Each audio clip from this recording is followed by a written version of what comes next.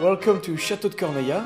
I'm very happy to have you here and introduce Château de Cornellia to Divino. We are wine producers from the 15th century. We make wine since 1485, from father to son.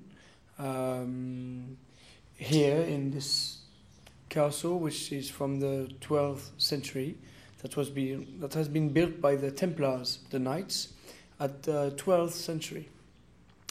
So we make wine since 1485, and I'm the 27th generation.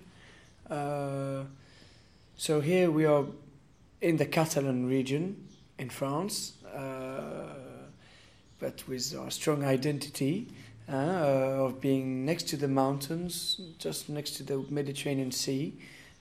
So influence from the sea, influence from the mountains, which is going to give freshness in the wines, and on marble, stony, clay soil. So the terroir for us is something very important to put on the first step, is to really show our identity, you see. So today we really want to make wine that are the reflect of 500 years of tradition.